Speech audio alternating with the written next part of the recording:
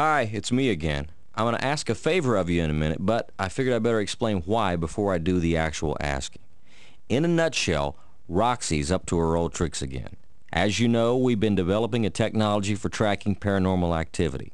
Although I haven't been able to tell you much about our new product line, let's just say that the latest stuff goes beyond tracking, way beyond.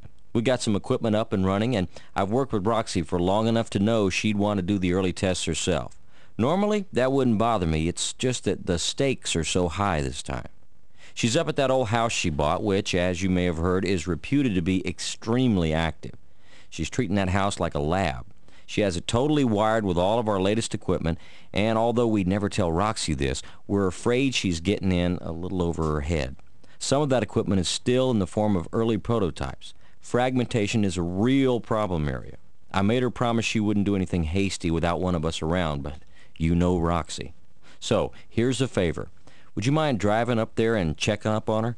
We're asking you because I know that you and Roxy worked together on that dream research. She respects your work, so I think she'd probably listen to you.